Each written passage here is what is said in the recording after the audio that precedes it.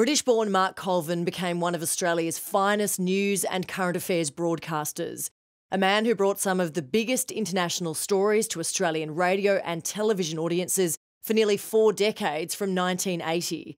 You wanted to be like Mark because he was scholarly, he was wise, he was multilingual, he was well-read.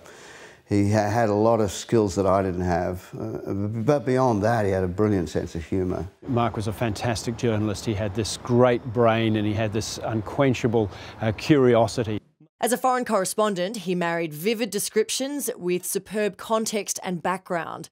War could begin because of a deliberate decision by the United States to invade Eastern Europe. Belsen is an unforgettable symbol of humanity's capacity for atrocity. The guerrillas have the advantages of invisibility and stealth.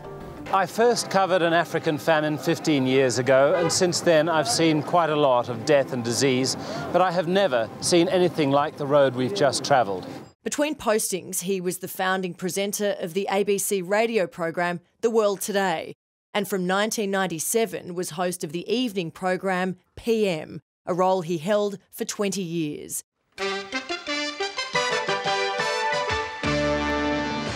Good evening and welcome to PM. I'm Mark Colvin. Mark inspired many colleagues to become ABC journalists and then to become better journalists because of his professionalism, courage and resilience in the face of debilitating diseases. And he came into that studio when I read my first bulletin and sat beside me. And I can remember he leant across and he just put his hand on my hand to steady me.